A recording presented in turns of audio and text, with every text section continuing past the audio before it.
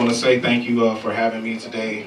Thank you for praying for me through the weeks. Amen. You can go ahead and say it. Thank you so much.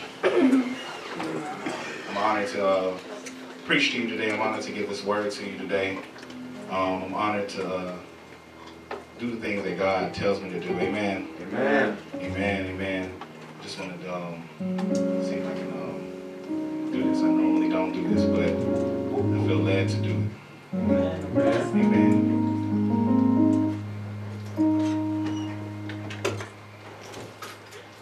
I never would have made it. This is your testimony. I never would have made it without you. I would have lost it all. But now I see that you were there for me, and I can say I never would have made it. How many can feel that today? Yeah. I never would have made it without you. I would have lost it all.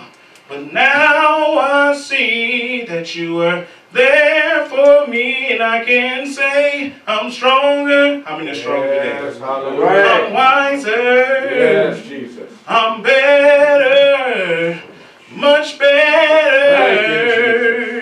When I look back over the things I've seen and done, I can see that you were the one, and I never would have made it. Oh God, I never would have made it without you. Yes, Jesus. Come on, give God a hand clap of praise.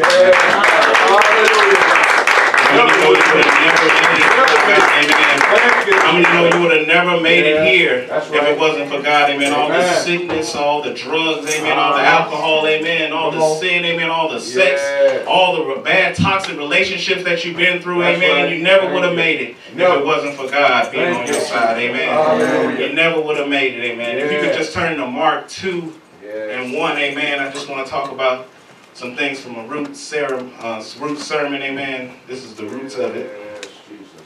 I'm going to be reading out the New Living Translation. You want to change it? No. Keep reading. That's what I wanted. Yes, Jesus. Oh,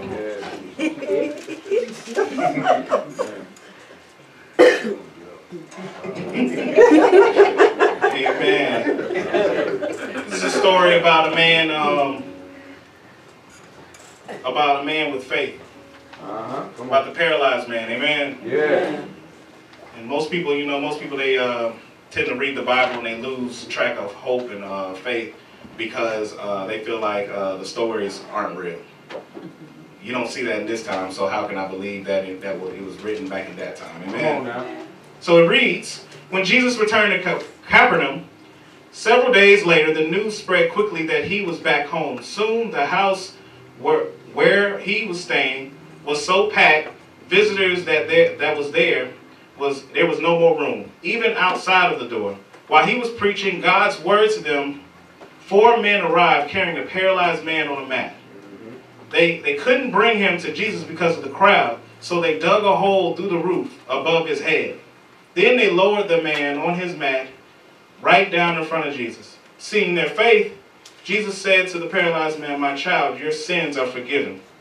Now here's the twisted part of what goes. But some of the teachers, those religious folk of religious law who were sitting there, thought to themselves, what is he saying? This is blasphemy. Only God can forgive sins. And then Jesus knew immediately what they were thinking. So he asked them, why do you question this in your hearts? Is it easier to say to the paralyzed man, your sins are forgiven? Or stand up, pick up your mat, and walk. So I will prove to you that the Son of Man has authority on earth to forgive sins. Then Jesus turned to the paralyzed man and said, stand up, pick up your mat, and go home. And the man jumped up, grabbed his mat, and walked out through the stunned onlookers. They were all amazed and praised God, exclaiming, we've never seen anything like this. All right. Amen.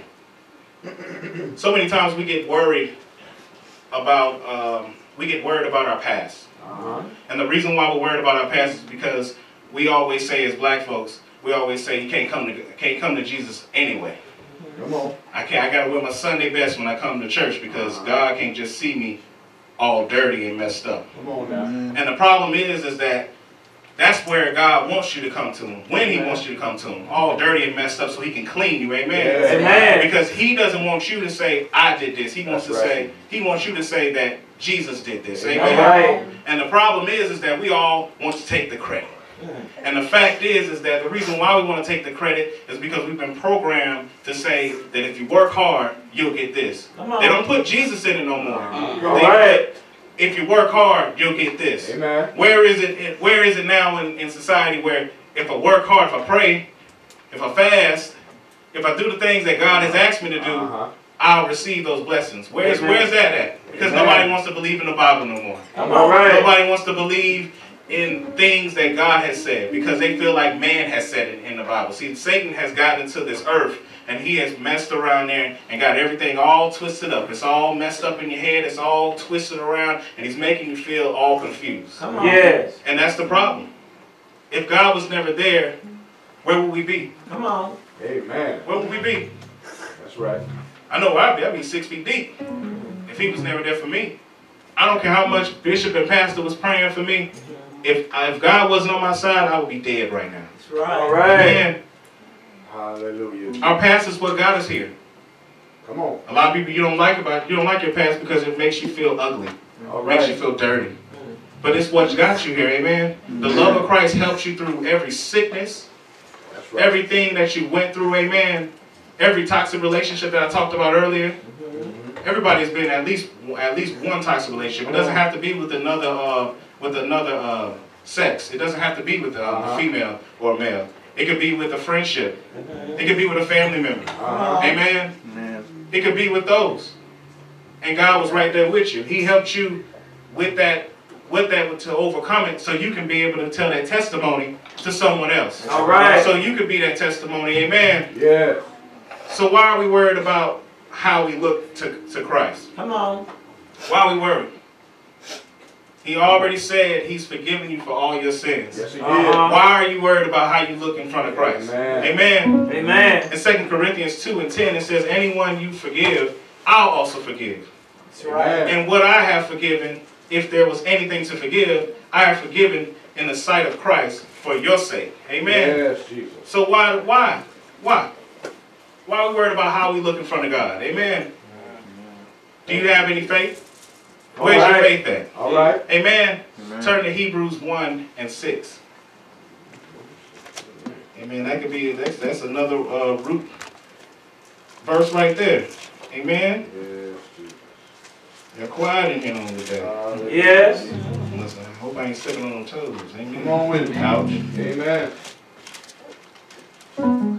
Amen. Hebrews 1 says, faith shows the reality of what we hope for. It is the evidence of things we cannot see. Through their faith, the people in days of old earned a good reputation. Then you look at 3, it says, by faith we understand that the entire universe was formed at God's command, that what we now see did not come from anything that can be seen. Amen. But when you go all the way to 6, amen, this is what I love, amen.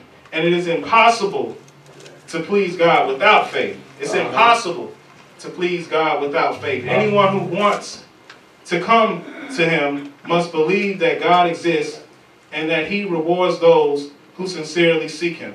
Do you believe that God exists? Amen? Amen. Because if you believe that God exists, you'll believe every word that the preacher says. Come on. You believe every word that that is being preached to you and taught to you. Because if you can't believe that, then how are you going to believe God? Come on. If you don't believe what you're reading, then how are you going to believe in what's going to happen to you? Amen? Amen. Because it says it in the Word. Yes, it does. It says it in the Word about your faith. Right. Amen? Amen. It says it all.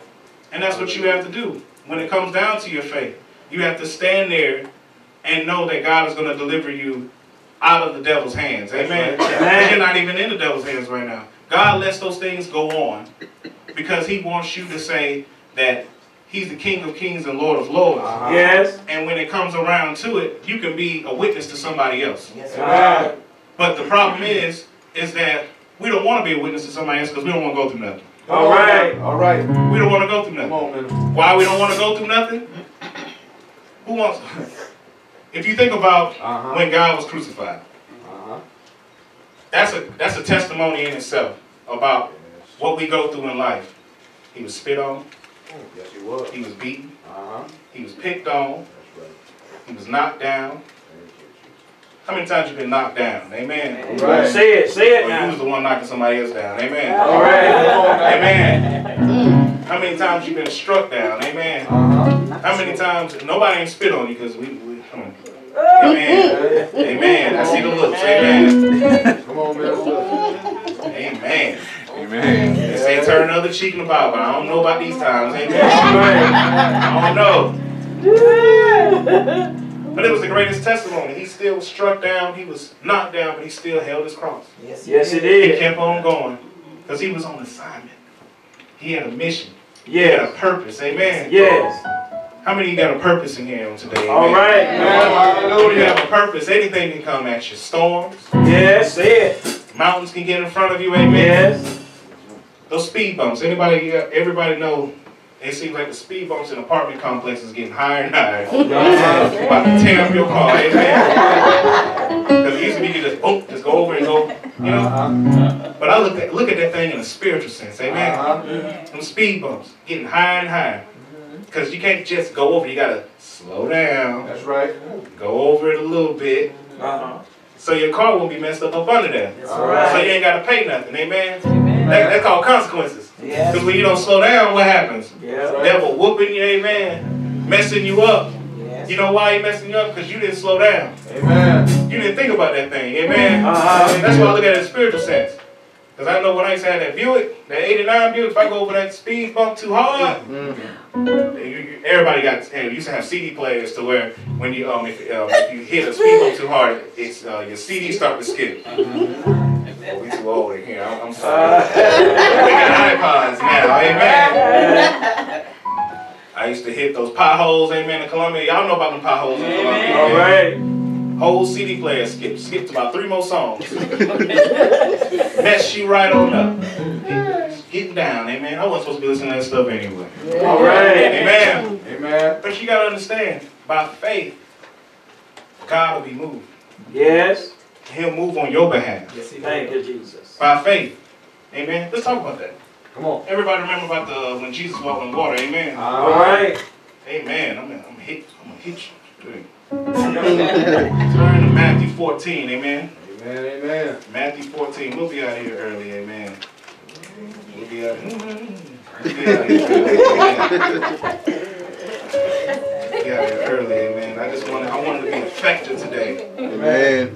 Come on. We got a little appetizer. We got our cheese sticks or our mozzarella sticks. Amen. And I'm getting you the quesadilla burger. Amen. All right.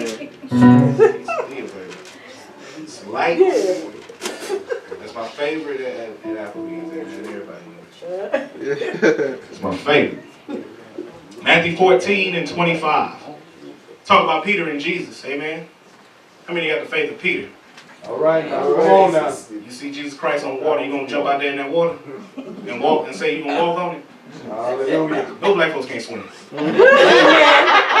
Amen.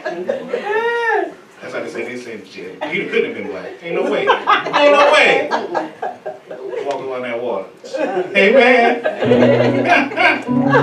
About 3 o'clock in the morning. 3 o'clock in the morning. What they doing out on the boat 3 o'clock in the morning? Amen.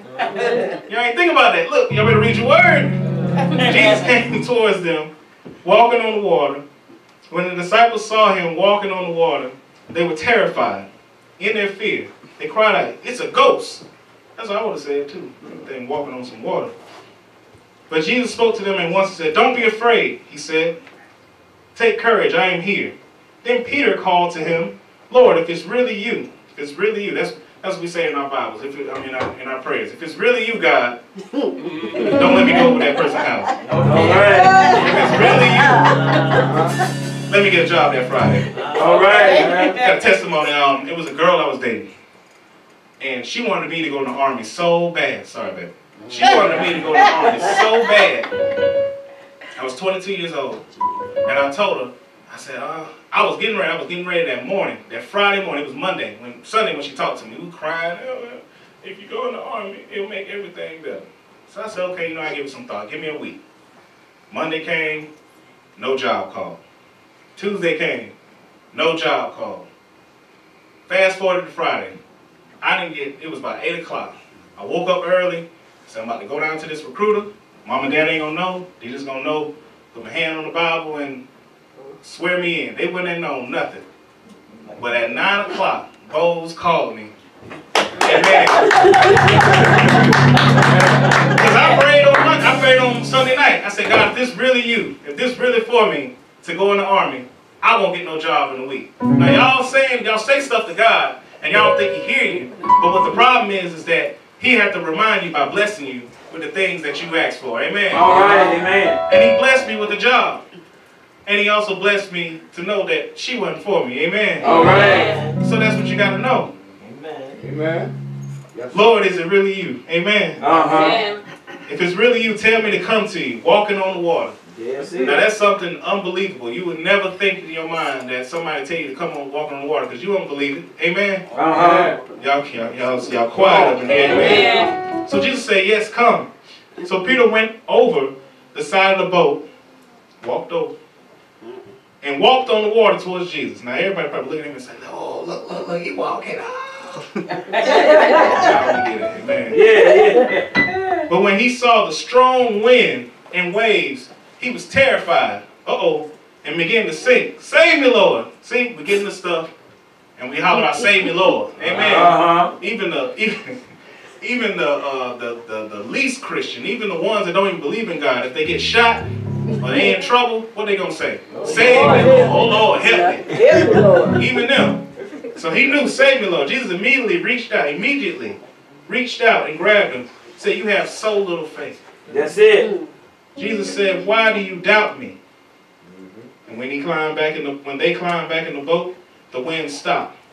Then the disciples worshiped him. You really are the Son of God, they exclaimed. So it wasn't until he took his eyes off God and he started to sing. That's it. Took his eyes. He took his eyes off God. Too many times we take our eyes off God. Say it. Come on now. And the reason why we're taking our eyes off God, because we believe in us and not Him. Help us, Lord. Help us. Amen. We put us in the situation instead of God. That's right. When God said He wants to go to everything about you, He wants to do everything, help all your needs. Amen. He wants you to give everything, all your cares, all your worries, everything to Him. Yes. But we don't do that. We give it to our spouse. Help us, Lord. We give it to our children. Let's stress them out. We all messed up. Yes. But we don't give it to God no more. Why? Oh yeah, little faith. Oh yeah, little faith. Little faith. You start to see that wind. You heard about it in the Bible? That wind. Uh-huh. Those waves and winds, they start to disturb you. But if you was laser focused at God, there you go.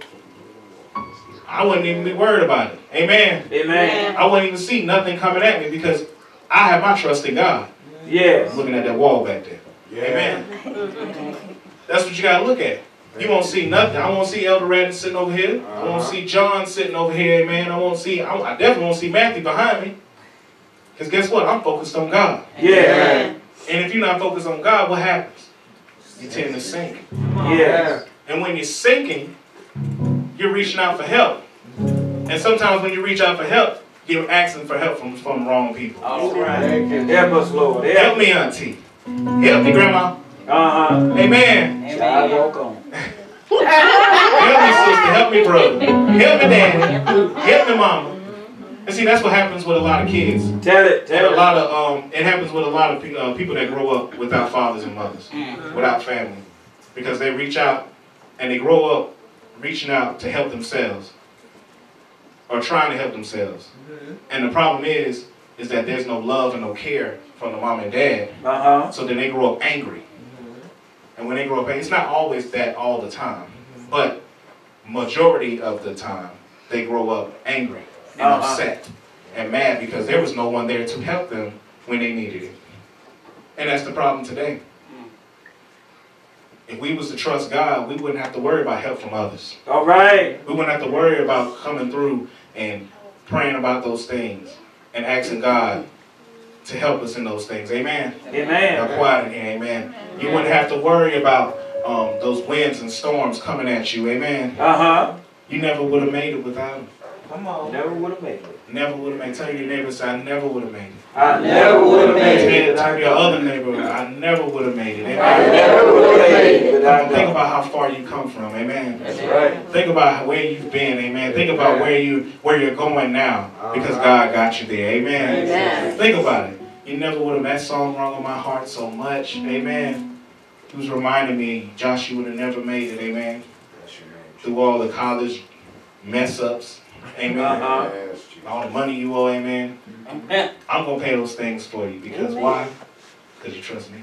All right. Amen. Hallelujah. You can stand up, please. Amen. I told you we'll be out here early. Amen. Amen. If you didn't get your prize, then we'll refund your money back. You know how they do it. Sometimes they forget some stuff, some sauce. Amen. Come on, everyone, lift your hands. Amen.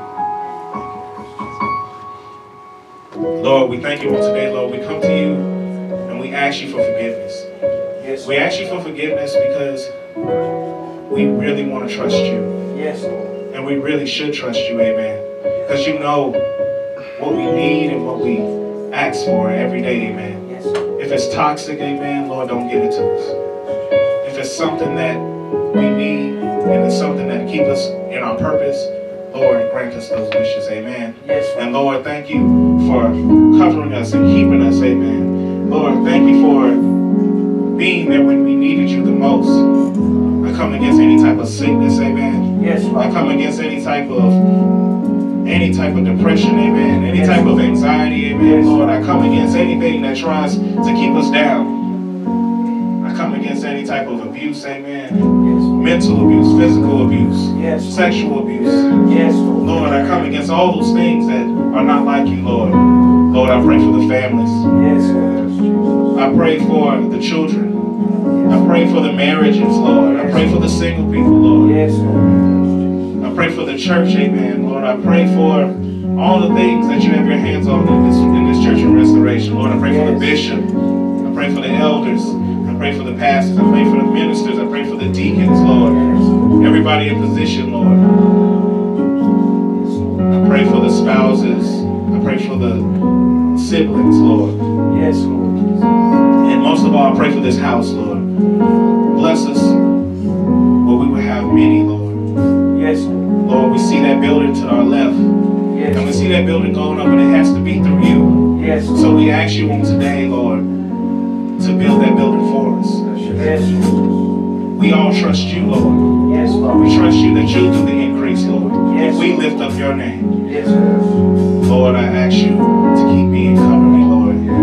Keep me, cover my family, cover everyone. And we ask you to give us large faith, large peace, large love in our hearts, large long suffering. Lord, we ask you to help us to look through your eyes and not our own. In your holy name we pray. Amen. If you can give a hand clap of praise, amen.